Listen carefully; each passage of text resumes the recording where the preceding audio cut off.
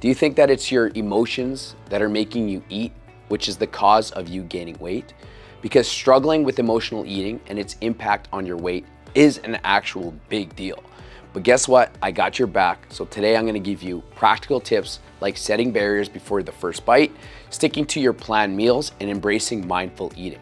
Now, if you're looking for an accountability coach, go to our website, www.fitclub.fit, mention the 5-day challenge, we'll get you onto the 1 month, and then we'll get you into the belly burn. So the first thing is that you have to be honest with your coach once you become a Fit Club member.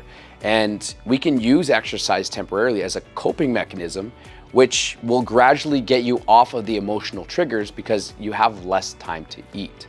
So once you get involved with the gym and you start exercising 5 to 6 days a week, and yes, when you come to Fit Club, you're gonna wanna work out at least 5 to 6 days a week.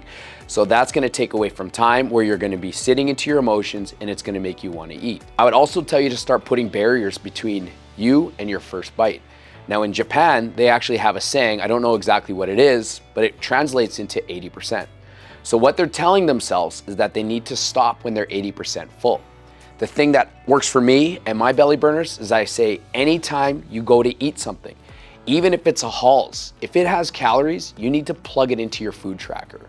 Once you have to start, putting into your food tracker, that's gonna put time and distance between you just mindlessly eating and then just putting into your food tracker. You're gonna be like, you know what? I really don't want this, okay? Another tip that you can do is stop and just give thanks for your food. By just giving thanks for your food, it puts a barrier between you and just mindlessly eating.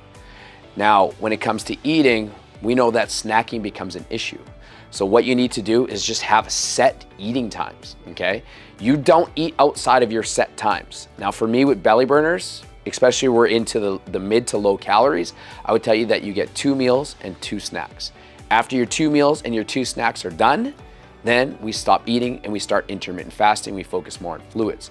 So that method actually might really work for you. So if you are eating, make it the only thing that you're doing. So you can't sit at your desk and be eating your food.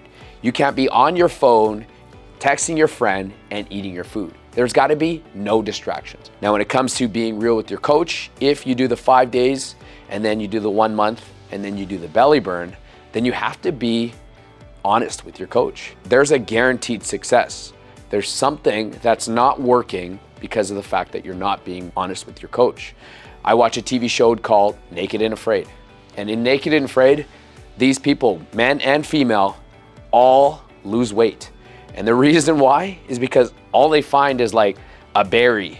They find a snail, and they literally eat under like 2,000 calories for the entire 21 days. And every single one of those women and every single one of those men, they could have low testosterone, they could have a thyroid issue, they could have all these other issues that we tend to blame for our weight loss, and they all still lose weight. And so what's the common denominator? Between 13 seasons, I've watched 13 seasons, each season has 10 videos. What is the common denominator? Is that they don't eat any food. And so they all lose weight. Now, is that the healthy way to do it? Absolutely not. Will we find a strategy that works for you? Yes, we will. But I'm telling you, if you put a good plan together, and if you're snacking outside that plan, or you just have like a drink, all those things add up. So you gotta understand that, put that barrier in between you and the food, and you're gonna see, wow, that one drink is like 330 calories. You go get a Starbucks matcha latte grande, and you're looking at almost 400 calories just for a drink. Now, how many of us can have 2 or 3 coffees back to back? You put enough cream in there, you put enough sweetener in there, and we can easily chug down 2 liters of coffee. Could we do the same with water? Probably not. But because this is so sweet, so tasty, we tend to overeat those things, but we don't track those things, and all these calories, they all add up. Now, when it comes to exercising, like I said, we can utilize your time better.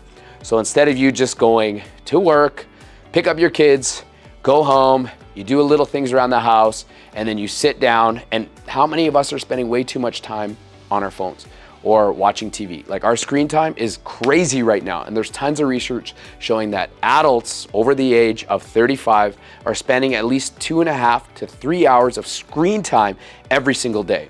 And what happens when we get on the screen? Well, we see ads of food, we see other people cooking stuff, we get hungry because we're getting bored. So what ends up happening is that we eat. and we didn't exercise. So we definitely didn't earn it. So the thing I would tell you is that once you start exercising, you're actually going to save money. Think about how much it costs for you to go out on a night out with your spouse, right? I was talking to a guy the other day. He said that they had 4 drinks. He had 2 beers and his wife had 2 drinks that were actually happy hour drinks. The 2 drinks by themselves were $22 for her. The 2 beers were $20 for just the 2 beers, $9 a beer. That's common. Then they had an appetizer, then they had a meal each, and all they ate was carbs. They probably ate around 4,000 to 5,000 calories each. The total bill was $182. $182. Imagine, you can put that towards your fitness, and once you start exercising, you're like, you know what, I don't want to ruin my results, so let's just save our eating out till the end of the month. So you go from once a week to once a month, and that's how you're going to really see results. Now, as hard as it sounds, you're probably going to need accountability as you go through this journey. Message us on our website, www.fitclub.fit. Mention a belly burn, and we'll get you started today.